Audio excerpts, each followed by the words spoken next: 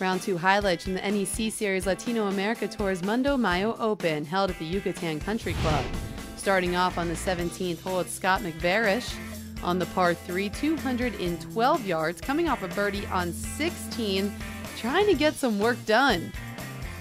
As he sits at 6 over par, as he sticks it on the 17th, would tap that one in for birdie to get to +5 on the day, where he would stay, but eventually missed the cut, which settled at 1 over par. Over to the 4th, it's Canadian Ryan Yip. This to get to 2 under, long birdie opportunity, drains it. He would finish off his day with a 2 under 70, 3 under overall. Now, from someone with the Yips to someone with the last name Hack, this could be the best highlight roster of all time. Starting off on the 6th, his approach shot on the par 4. He leaves himself a lot of work to do over a ridge for birdie to get to 1 under on the day.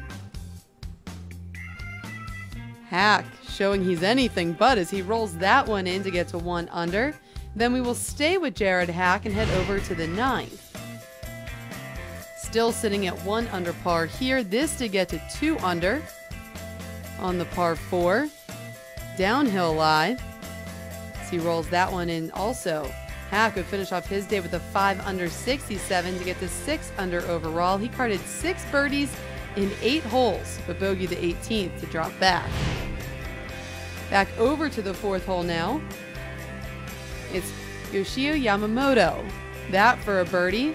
Yamamoto is 6 under overall and will tie for 6th heading into moving day. Then we head over to the 9th, Jorge Fernandez-Valdes.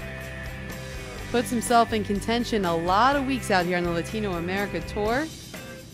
Right now tied for the lead at 8 under par. Sticks it here. Looks like a gimme birdie from about 2 feet. He would miss that one. Going to tap in for par to remain at 8 under.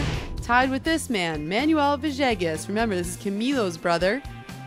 On the 11th, his 3rd shot on the par 5 sits at 6 under par. Villegas trying to keep up with his brother on the PGA Tour. And he is doing just fine. This for birdie from about 20 feet out. This would get him to 7 under par. He is able to get it done. Villegas and Fernandez-Valdes are tied for the lead heading into moving day.